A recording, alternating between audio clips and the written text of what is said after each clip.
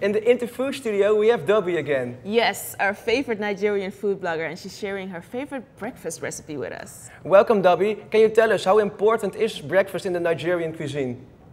Well, breakfast is important because everybody's busy during the weekdays, and most of the time it's just bread and tea. But during the weekends, they do take their time to make breakfast, like Akara.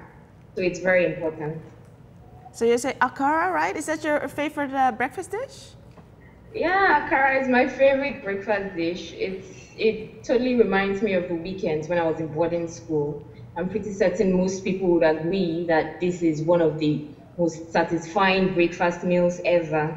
Akara is also a deep-fried meal made from ground beans and a host of other ingredients. It's one of the most common meals you would find on the breakfast table in the Nigerian cuisine.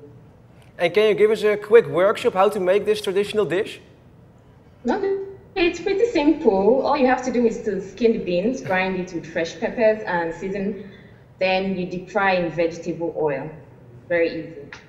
Well, I wish I was there with you. Thank you, Dobby, and we'll talk to you soon again. Yeah, and the recipe is on the website. Thank you very much.